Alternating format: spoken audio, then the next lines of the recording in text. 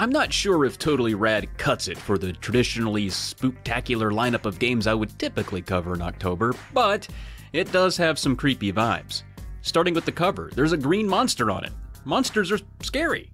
And the game is based on a dude, Jake, and this righteous babe, Allison, who team up with a gnarly little magician from the underworld named Zebediah, who has some special powers. The manual for this game is several paragraphs long and wrought with 90s surfer lingo that was all the rage in the day, and I gotta admit, I totally still use it pretty regularly, my dudes.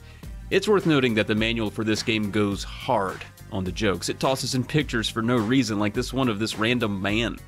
The manual even says, "Okay dudes, this is a picture of my boss.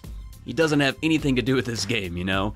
And on a later page, there's a picture of this woman, and below it, it says, "Excellent, I thought I lost this picture. I totally forgot that I stuck it in this manual. Very righteous babe, for sure." My favorite part of the manual is here. There's a long paragraph that is impressively written to include tons of unnecessary alliteration in a story that is unnecessarily long. Little did Jake and Allison know that they had become pubescent pawns in the pestilent power politics of Edigy, the malfeasant underground menace who, through mental malpractice and mesmerism, had managed to impose the malevolent meanderings of his morally moribund mind on the majority of the inhabitants of the underground world. Whoa, somebody slap me. Say, I could use a picture break. How about you dudes? And then, it's just a picture of a plane.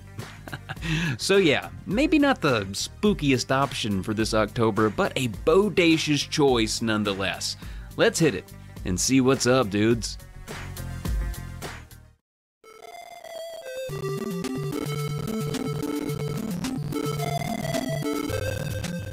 Here you play as Jake in this single-player romp to find his crush, Allison, and her dad. How'd her dad get involved? Well, it's a long story and I've already read enough of it for you, so you'll have to peruse the manual yourself. This is an action platformer and you're armed with a, kinda strange gun. Press B to shoot it and A to jump. On screen you'll see your health and magic meter in the upper left, L for life, M for magic, dude. Jake has 12 magic options at his disposal, and they are granted to the player from the get-go.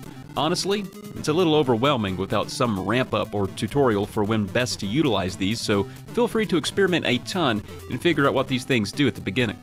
To access the magic menu, simply press Start. Pressing Select actually pauses the game in this one. Once you've pressed Start, you'll see you have options for full health, partial health, stopping time, and moving faster. These four are self-explanatory. Select the one you want with A and then press Start to return to play. You haven't used the spell yet though. You've only selected it. To use it, you'll press up and B together. Each spell uses a different amount of magic, which you can observe from watching the meter deplete. In addition to those 4 basic magic abilities, there are 8 more on the next page of that menu. You can attack with fire, water, wind, or stone. You can also morph into a freaking eagle to fly, or a lion to jump higher to avoid taking damage, or a fish for swimming. And lastly, you can turn yourself back into Jake using this icon that I cannot for the life of me make out, but it costs no magic. Your regular gun, which despite having so much magic at your disposal you'll still use the majority of the time, has a charge shot. If you hold down B for an extended duration, you'll charge up a shot that's good for wiping out some tougher enemies in one go. Similarly, your jumps are also affected by how long you hold down the A button when you jump. The game is broken into 5 stages, each with 2 or 3 levels within. You start with 3 lives, but you can earn more by killing enemies. It can be worth it to kill as many enemies as you see rather than avoid them, as your first 50 kills earns you a 1-up, and then every 100 after does the same. Each level of a stage acts as sort of a checkpoint, so that when you die, you'll start back at the beginning of the most recent level you got to. But a game over and continue will take you back to the beginning of the entire stage.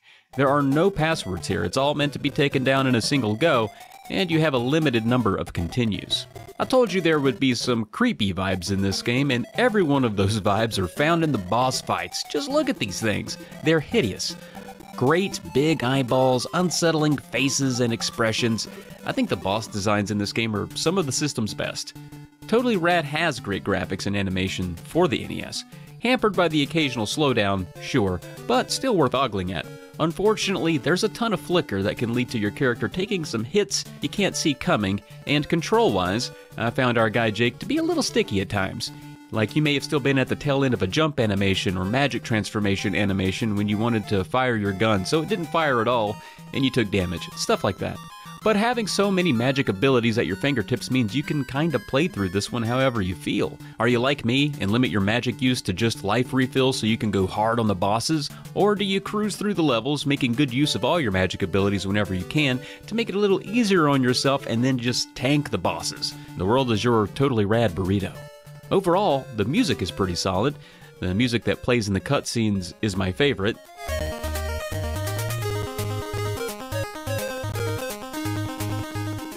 And the cutscene animation quality is way better than you'd expect. In fact, the whole dang game is better than you'd expect. Dude.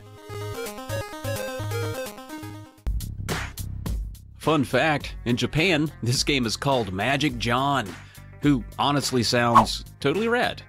This game was one of a kind, ushering no sequels or spin-offs. In fact, it didn't review all that well.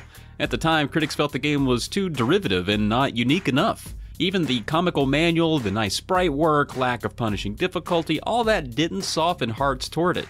It was nailed for being too repetitive and too easy. Personally, I found it to be a quite solid game that belongs on the upper tier of NES lists. It's not remarkable, but it is well above average and worth a shot for anyone out there looking for some 2D platforming goodness on the system that you may have overlooked. Well, that's going to do it for Totally Rad on the NES, dudes.